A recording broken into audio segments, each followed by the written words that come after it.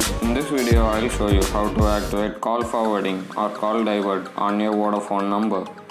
This is S2K and you're watching Techonics. Subscribe if you find this video helpful and do this to get notified. You can activate call forwarding using two methods. The first method is just to activate call forwarding using phone settings. And the second method is using Vodafone's codes. And now let me walk you through the two methods. Now let's try the first method.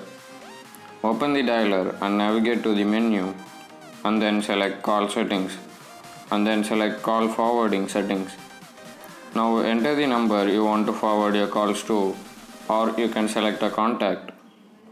If this method is not working for you, let's try the second method. Open the dialer and dial the following code. You could find the codes in the description below. And these methods should work for you. Share your thoughts in the comment section below. This is S2K signing off.